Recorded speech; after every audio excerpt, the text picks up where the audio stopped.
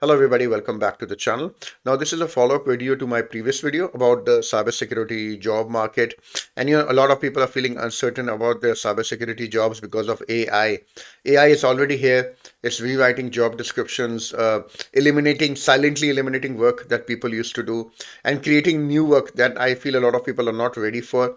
So if you're feeling uncertain about your cybersecurity job, I would say that's a good thing because that makes you like level up. That is the If you're too comfortable, you will be just sitting there relaxed, not knowing how much AI is changing the cybersecurity job market. So in this video, I want to talk about what are the jobs that AI will most definitely kill, take away completely, and what are the jobs that will explode because of AI. So hopefully this will position you in a very good way as you enter 2026. What are the things you should be upskilling? What are the things you should be looking at? So let's get started.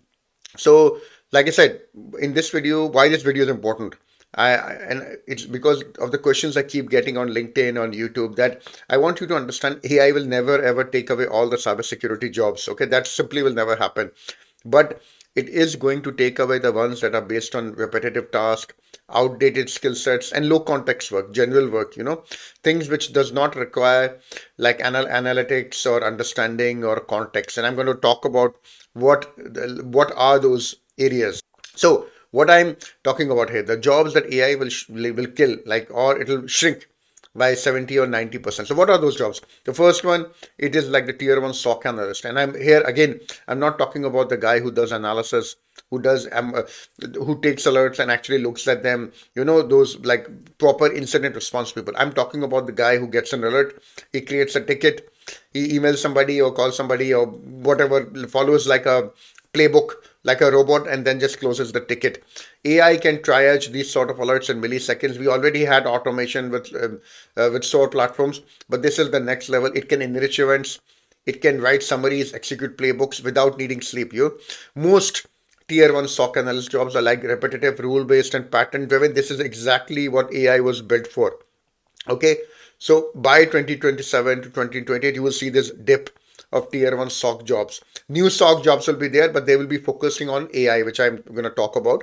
So, but I want you to understand that if you are in this job of a tier one SOC analyst and you're thinking I'll just keep on responding to alerts and just following the playbooks, whatever playbooks my manager has given me, I'll just keep on following them without upskilling myself, you are putting yourself in a very risky position. And I keep repeating this until people get mad at me, but I'm going to keep repeating this. So IT compliance analyst, again, this is low level GRC work, uploading evidence, creating spreadsheets, checklists, mapping controls, NIST, CSI. You're just sitting there, filling out spreadsheets, writing audit notes. All of this it can be, and it is already being automated using GRC engineering. The world is simply becoming too fast for this sort of manual Excel-based, silo-based work. The world will not, like the new world, AI-driven world, it does not need people who are ticking off checkboxes or filling out Excel sheets. That world is rapidly going away. That's why it's so important for you to upskill. The third one is vulnerability analyst. Now, again, I'm not talking about people who do intelligent sort of vulnerability analysis or assessments. I have done that job myself. I know how tough it is. I'm talking about the guy who runs Qualys, who runs Nessus, and just copy paste the report, copy paste the screenshot, downloads the report, emails it off to the IT team. I'm not talking about that. Yeah, I'm talking about that guy specifically. So AI can already scan past vulnerabilities, prioritize based on exploitability, map it to frameworks, executive reports, recommendations. The You still need a human to look at the report, decide the strategy, understand the context of the environment, but the scanning and the report writing job, that will go away completely. So again, if your job is you get a list of IP addresses and you scan and you download the report and you email it to the IT team, okay, please fix this, please. Again, you need to upskill yourself fast. And lastly, and I think this is the large variety of people, cybersecurity generalist, where you're just an IT security engineer. You just have shallow knowledge. You know a little bit of infrastructure, a little bit of AppSec, a little bit of GRC. You're a jack of all trades. You're doing surface level work. Okay. Whatever the manager wants you to do, you're doing. It's relying on memorization, following checklists, and just whatever you've memorized during the CISSP, you are just rehashing that.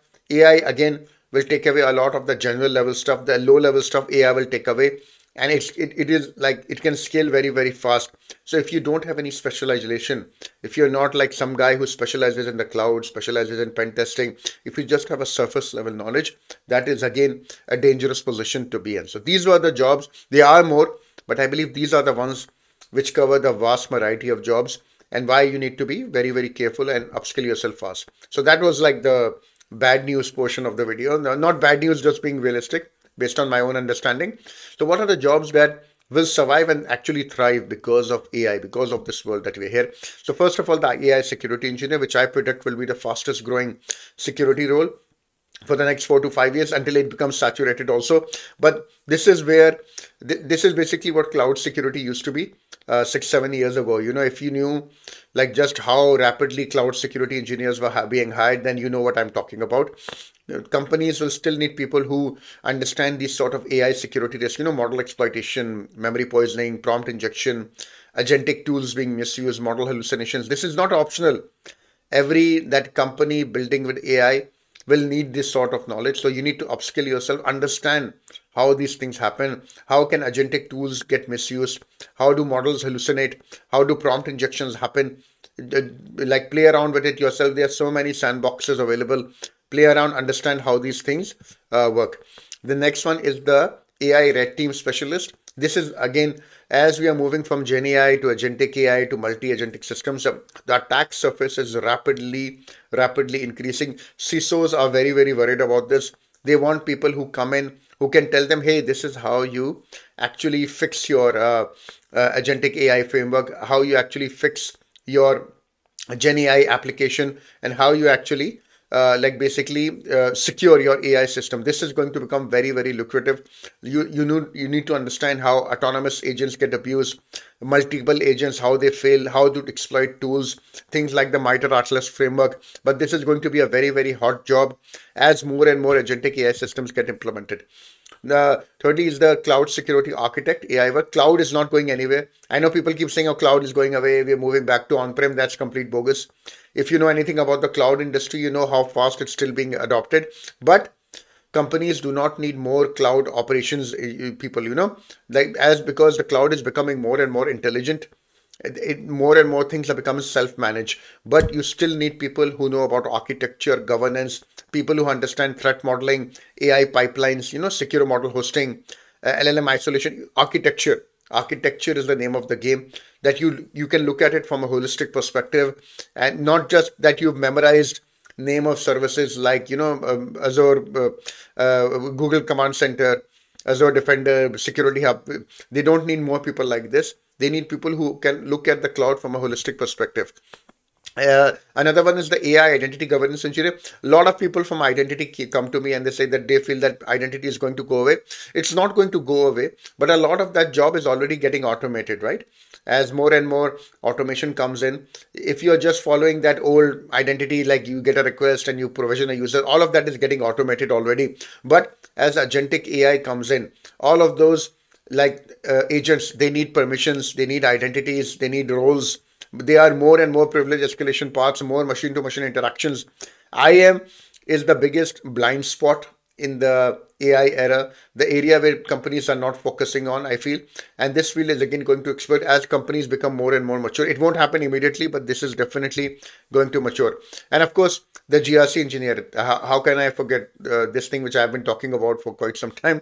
But low level GRC is definitely dying, but GRC engineering is becoming more and more popular. Companies want people who cannot just, who they don't want people who just bring them like a PDF of a standard downloaded. They want people who can translate this standard into actual controls, automate them, codify them, integrate PCI DSS ISO 2700 into their pipelines, design automation, and they can work with the engineering team, speak their language. This is why GRC engineering is so powerful, and this is why it's going to become more and more popular as time goes on. And lastly, and this is a lot of times I feel this is something which people miss out on.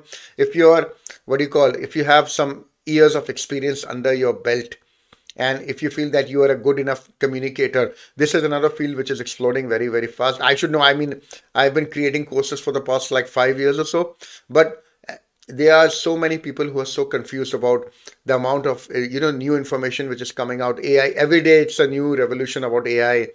First it was Gen AI, then it was agentic AI. There are AI regulations, AI social engineering, AI red team. All of this, people need people who can actually explain this to them in a very simple and easy to understand manner. This is again, if you can communicate, if you can influence, if you can create content, this is another field which is going to explode. If you want to open your own company just focused around these sort of things, this is another opportunity. Because I don't want to just talk about corporate roles, this is another area where I feel people can definitely excel at and create your own very like nice niche.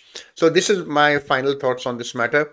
AI will kill like low context security work. Like I said, anything which is does not require a lot of human interaction, AI will definitely kill that. Shallow security knowledge, if you haven't specialized in anything, manual SOC task, outdated checklist based GRC, generalist, anything you feel that general, it's low level, anybody can do this.